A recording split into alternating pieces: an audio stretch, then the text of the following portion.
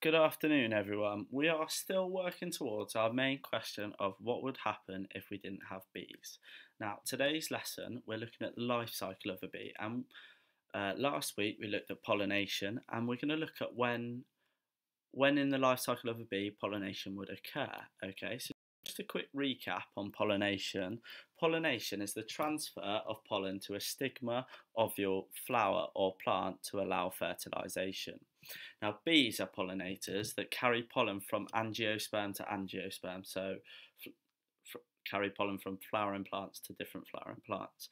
Now, they do this using their baskets on their hind legs or body.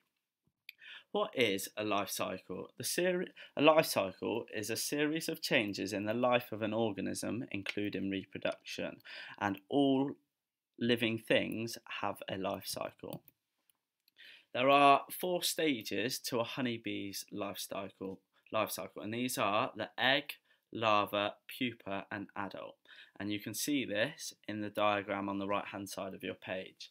Now, the first stage is the egg, but before the egg is even produced, something has to go on with the queen bees. They have to reproduce, okay? And queen bees mate with between 15 and 25 drone bees in the air, okay? And this is really high in the air, so it's about 60 to 70 foot up in the air. And they mate with so many because they want to gather quite a large quantity of sperm.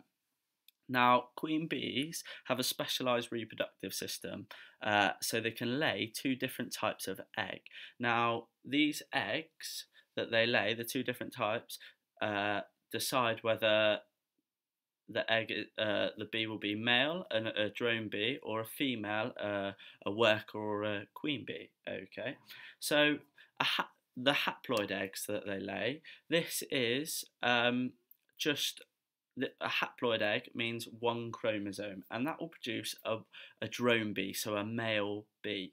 Okay, and what happens is the sperm that is collected by the queen bee when she mates, that's not released. Okay, so she releases she releases an egg that is unfertilized, and a diploid egg has 2 sets of chromosomes. So this egg is fertilized by the drone bees, okay, and that will produce a female bee, so either a queen bee or a worker bee.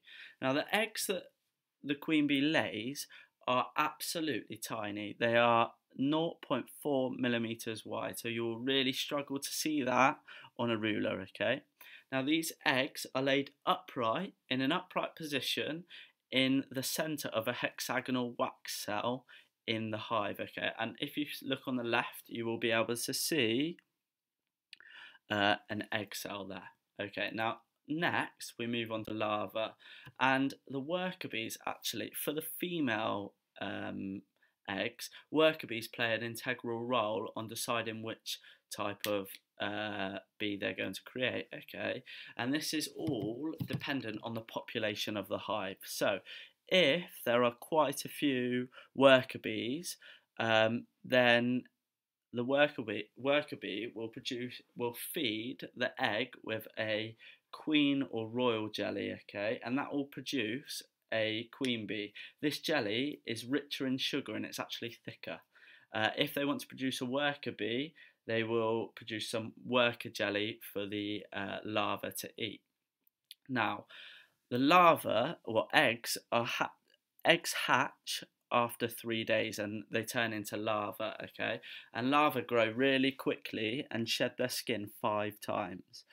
Now, in this, each day, larvae consume 1,300 meals, so they are really, really hungry. And within 5 days, they grow 1,570 times larger than their original cell. At this time, the worker bees actually cap the larvae in their hexagonal wax cell so they can't escape. Now, after this, we move on to the pupa. So this is the 3rd stage, and while the cell is still capped, the larva or pupa transform and begin to take on the features of a bee. So they actually start to get their eyes, their legs, and their wings. They all take shape, okay? And the colour of their eyes begins. So first of all, their eyes are actually pink, and then they turn purple, and then finally they turn to black. And last of all, the last thing that happens is that the fine hair that covers the bee's body develop. So after 12 days, the now adult bee eats away at the capping and goes off to join her brothers and sisters in the hive, or their brothers and sisters, sorry. Each type of honeybee then goes off and carries out their duties. So worker bees, they make honey, clean the hive, feed other bees. There's more jobs that they do, but I've just named a few. They live for about 6 weeks in the summer, but in the winter they can actually live longer because they're not as busy. The drone bees, their sole role is just to mate with the queen bee, like I said earlier, and they live around 12 to 16 weeks long. And then queen bees, they have the longest lifespan. They can live up to 4 years, and their role is just to lay up to 2,000 eggs a day.